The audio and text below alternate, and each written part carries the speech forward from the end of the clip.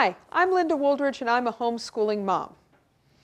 How do you apply to homeschool your child online? Well, online is a great place to start.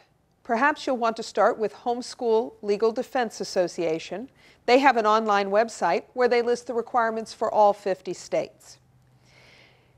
Once you've found that information, you will have the contact information to apply for homeschooling.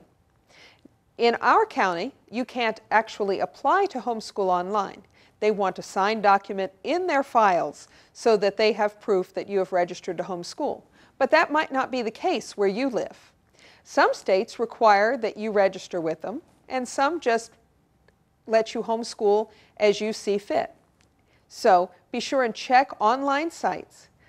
If you can't find the information that you need online through HSLDA, then do a search for your state and homeschooling and see what information pops up there. Once you've gotten your information, then you can go ahead and register to homeschool and start having a wonderful homeschool adventure together.